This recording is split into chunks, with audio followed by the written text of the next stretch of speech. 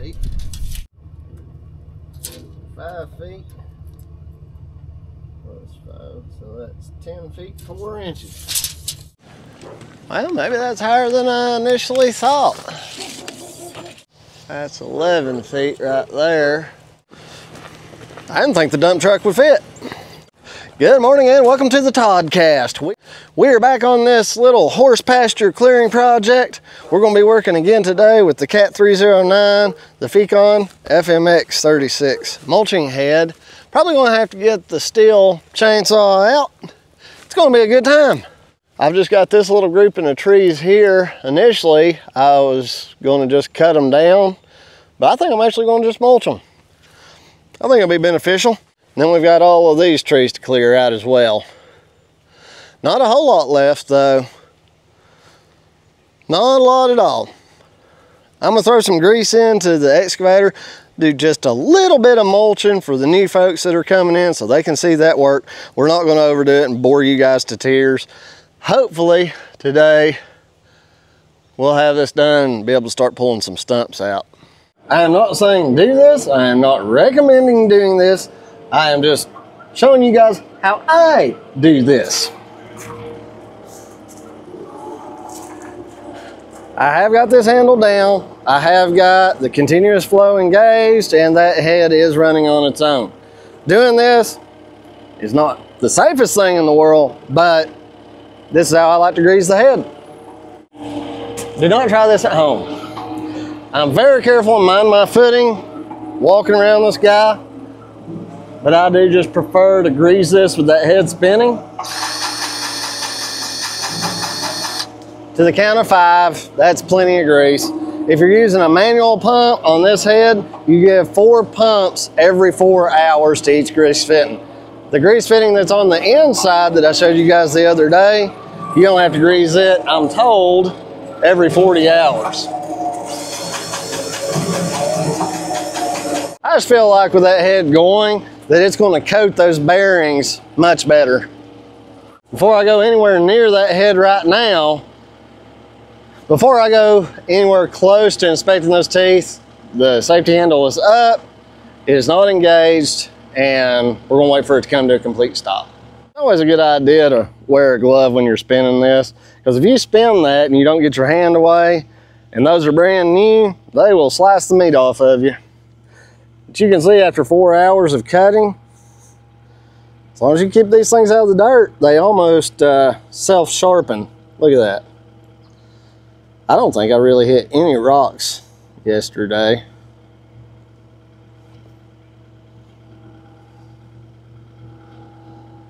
I'm gonna check every single one of them. I'm also looking for a gap to open up. Make sure none of those teeth are loosening up. The head feels smooth, it's not grabby, it doesn't have any points where it feels like it tightens up. I've put thousands of hours on this head. I wish I'd kept track, I really do. I don't know how many hours I put on that motor before I replaced it, but this head paid for itself a couple of times over before I did that.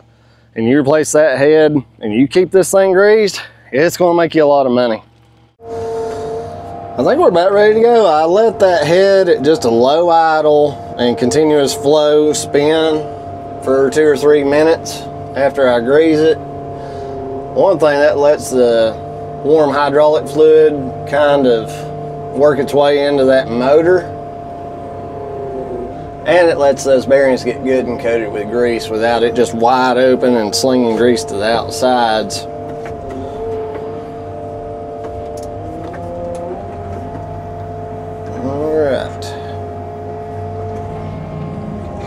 I'll just have to fix their gravel when I get done. Loading this stuff out, it's going to be a pain. It is going to be a pain, but we'll get it done. One reason I just took that slope indication is to show you guys what kind of slopes we're traversing. So it's been raining, there's organic material on the ground right now, and we are at, so right now we're climbing about a 24 degree slope. Very little track slippage. Right there we're starting to slip, so I'm going to grab in and help myself. People have asked me how I like these rubber pads on these tracks several times in the last video. I love them, and as far as them compared to steel tracks, I really can't tell much difference. But now if you get into, like, say, if this thing had tracks with grousers like bulldozer tracks, that would be a lot better. But comparing just like regular, you know, excavator tracks to the rubber, there's not any much difference that I can tell. For folks getting into doing this kind of work, we'll talk a little bit today about how I get in position to where I can do this comfortably. Right now I'm facing uphill. It's a 16-degree slope right here. A couple of things you can do. If you're bobbling a lot, put your blade down. I always have my blade downhill behind me. Almost always, we'll say. And see how much firmer see how much more firm that is.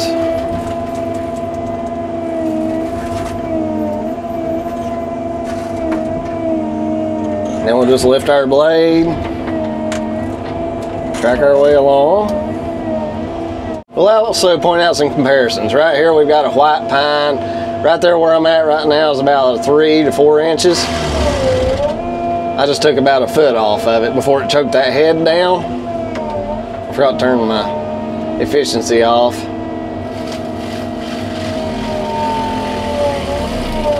Me, I'm a fan of pawing, which I'll show you all that more on the bigger trees. But it's where you start down low and you just kind of pull your way up. Well, we'll go over it here shortly.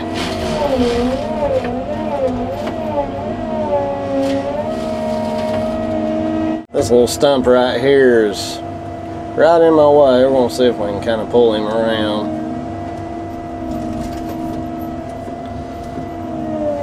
Yeah. This is not the best tool. I'm thinking about welding me a couple of teeth onto that back side there to be able to do this kind of thing easier. That stump is out. Continuing on. We just dropped to 35-degree slope. Didn't really slide. Now what I'll do, right now we're at a 26.5-degree slope. How much can we level using the blade? We just dropped to 16.5-degree slope. Windows are just a little bit foggy this morning. Right in front of us we got a pine top that I blew out of a tree yesterday. Technically there's 2 right there.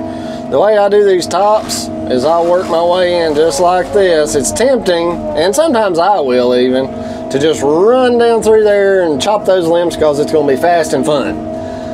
That's great, but those limbs and the weight of them will actually help hold that limb down. So I would just start, like, if the tree was standing up, that top is falling down like that.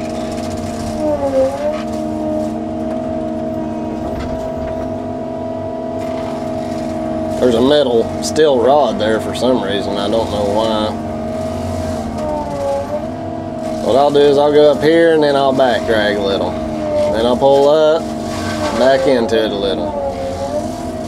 Now I'm not going to get every bit of it, and the reason being is I would have to get into the dirt to get every little bit. Actually, I'm doing pretty good right there.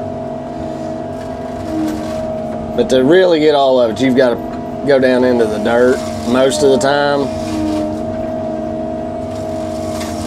I'm just going to kind of work my way along.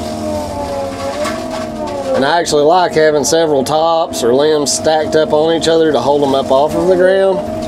That really, really helps. Now also keeping sharp teeth helps that head to grab that stuff up off the ground. The more dull your teeth are, the more difficult of a time you're going to have with this.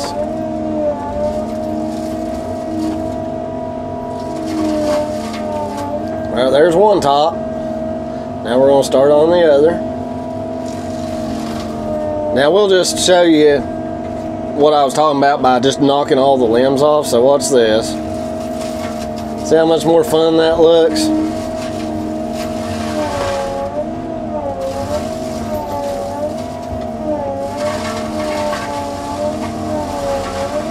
Now see, this one's making a liar out of me.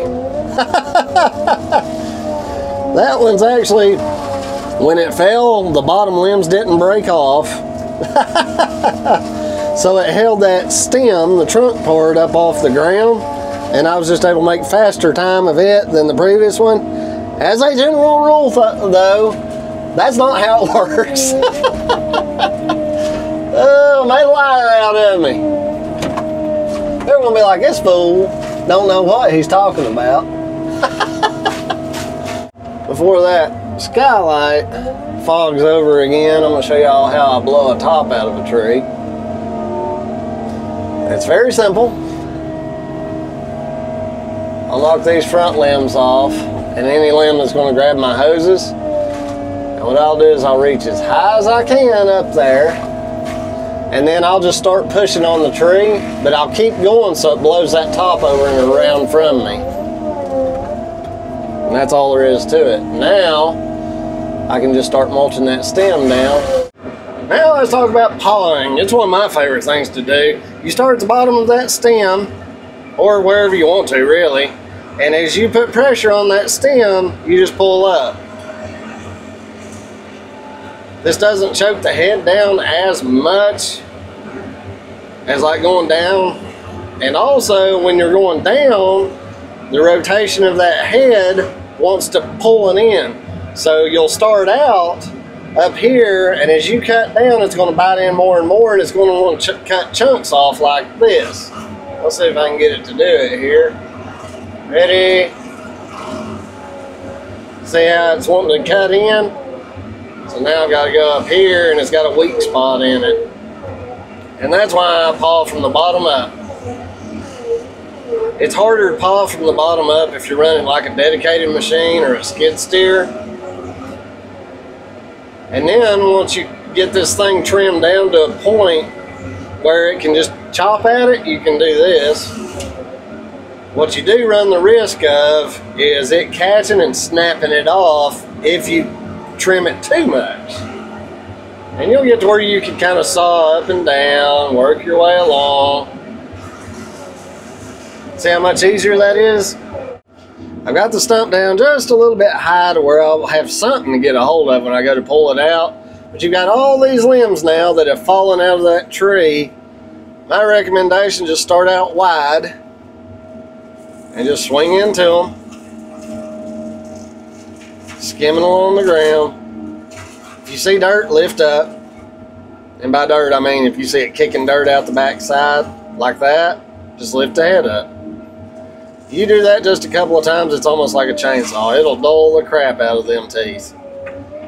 And if it seems like it's not cutting good after you do that, just go ahead and stop and give them a quick sharpening. Now something like this sticking up in the direction I've got to swing, or the opposite direction from where I've got to swing, just go ahead and kind of nip it off.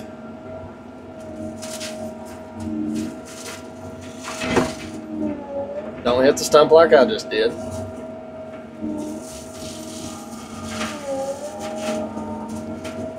And start out wide.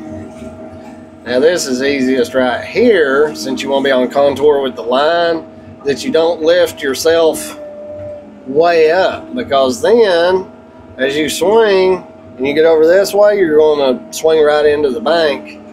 I just use the blade to kind of stabilize myself here, but I stay on slope with the bank, and that way I can just swing back and forth really fast.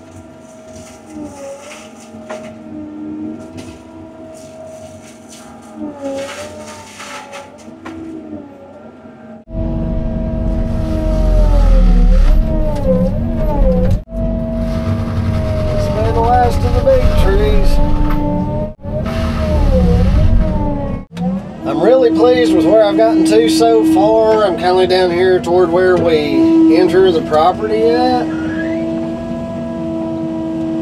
I'm getting close to the house also, and I'm getting to where I can't get down to that last bit of stuff because of these stumps being in my way of being able to go straight down to it. I got a pretty good bit of debris there.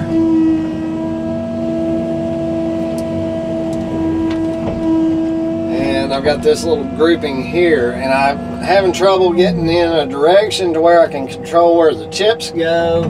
And what I want is that debris to stay inside the fence line. But right now, the only way I can get in position there is going to sling a bunch of chips onto the roof. We don't want that. I'm going to throw the bucket on. I'm going to start pulling and collecting everything into a pretty neat pile in an area closer over here, grind it up in place, and then we'll be able to load it into the truck. Here we go. And what I want to do is get all of these tops without any dirt. That is the main goal.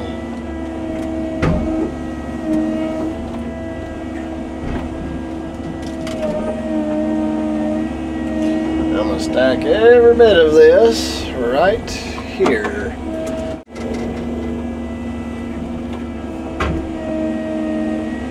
Got quite a bit to pluck out, don't we? I'll be able to maneuver a lot faster just having my bucket on, so this should go pretty quickly.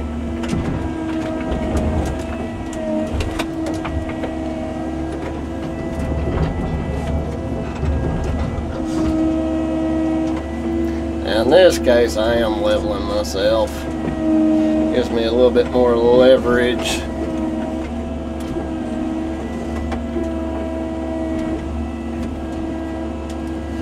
Against the trees. I haven't had to save any turtles on this job.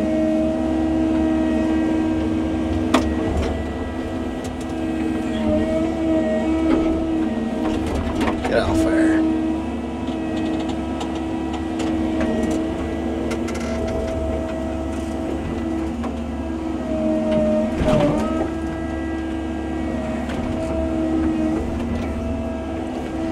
I'm going to get hung, didn't it?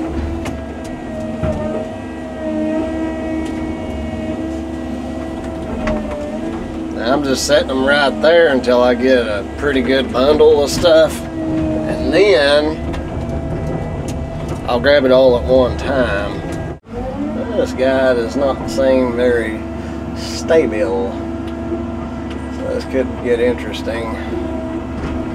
Just gonna pluck some of these leaves off. Yeah, it's just wobbling around all over the place there. I don't want it coming down on top of the house.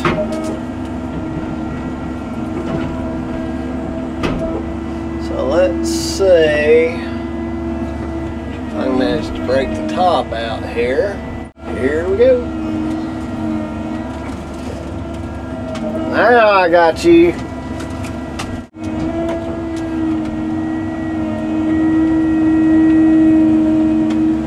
that up there on the pile with the rest. There's the top. Yeah, I'll just have to go down there and cut that choker loose. Do that later. Let's go ahead and see about getting a stump or two out.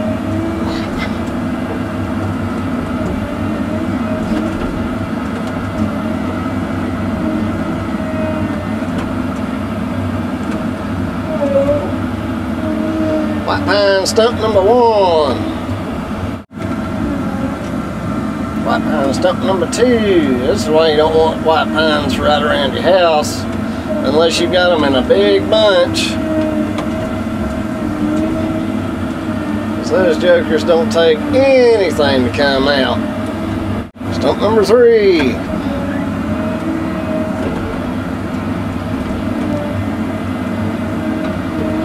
Just toss them around for right now.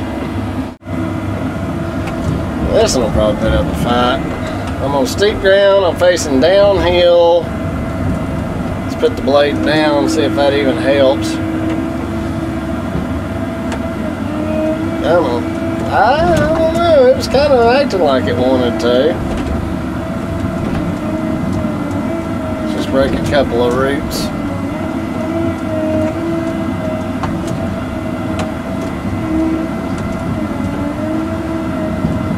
Man, that's some rock or something. Yeah, that one's on rock. So it's probably grown into the rock, making it anchored even better. Come on. Got the back end of the machine bouncing right now. There he goes.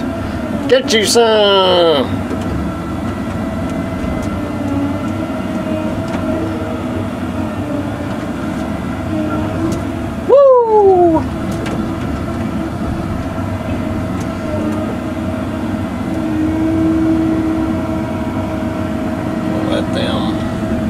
Dry for a little while. Come on, flip over. There we go. Who's next?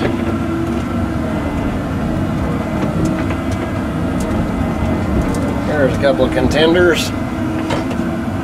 Think Mini-Me here. Oh, just busted him in half. It looks like a twofer.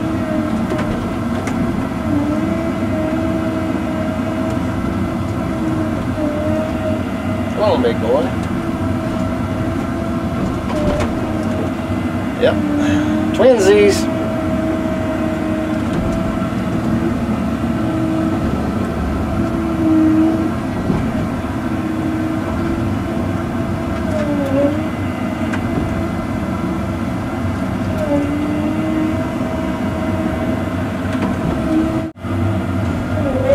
There's stump number something. I've lost count.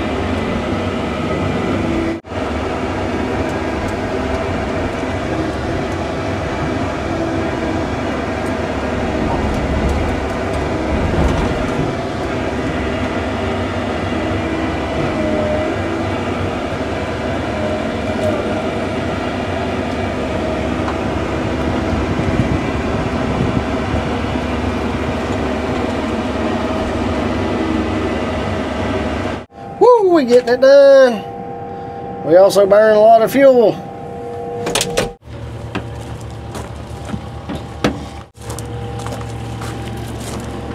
I'll tell y'all what, it's hot today.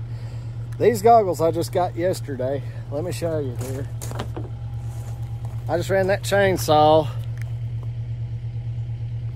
for about 30 minutes. I'm sweating, but these didn't fog up at all, and that was something I was worried about. Get y'all some of these.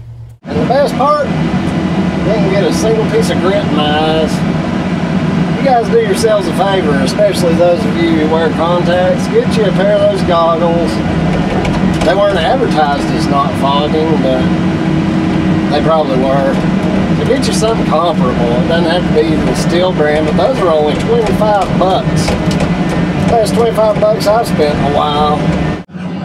My current goal is to get these trees that I just cut up sorted. I cut them up small enough where I could just throw them into the dump truck.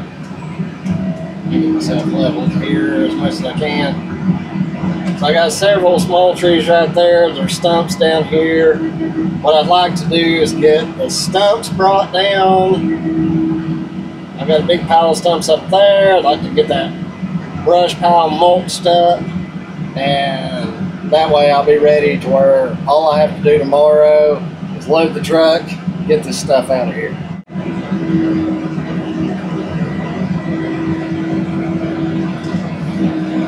Lay these logs where they won't roll down the hill.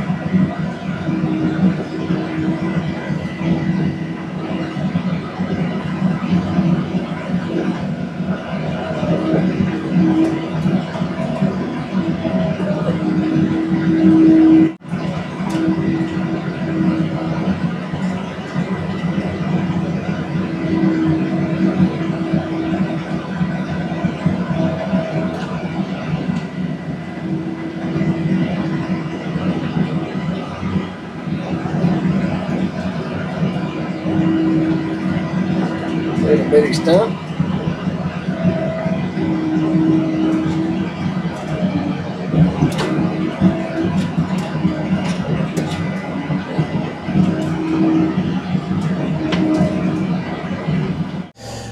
Well, everybody, I didn't get these piles mulched up like I wanted to. It started raining on me when I was getting ready to head down to put the mulching head back on, and I said, no, I don't really want to do that in the rain. So instead, I came up here. Sorry, I'll keep fogging up. I decided to come on up here and start stripping this ground off. It has some really nice topsoil. I think grass is going to take really well. I worked my way from that corner back, from this corner down, and that's about how much stuff there is. There'll be a couple of truckloads of stuff to get out of here, of just that stuff. All in all, I'm really happy with where I got to today. I think it was some good progress. Gonna pull all this down. We'll mulch those piles tomorrow. Probably go ahead and bring the dump truck and do a little bit of hauling too. Thanks for watching, everybody. See you next time.